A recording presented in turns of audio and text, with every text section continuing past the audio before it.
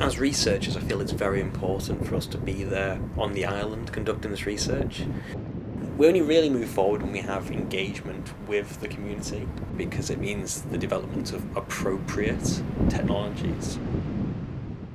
Tiree has a uniquely accessible energy situation which allows us to explore different scenarios and explore people's relationships with energy. So the opportunity on the island is to gain some insight into this from the people of Tiree through collaboration, through these interventions that we're trying to develop, and how that may even be then taken and spread further afield.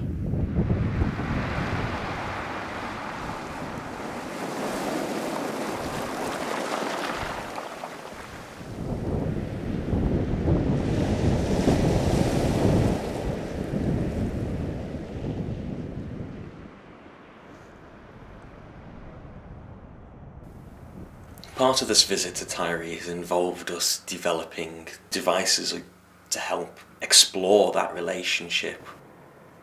We had a hack-it session where we built these small energy detectors.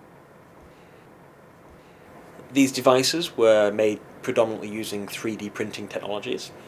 They kind of resemble what a magnifying glass looks like. We were trying to make them into energy detectives.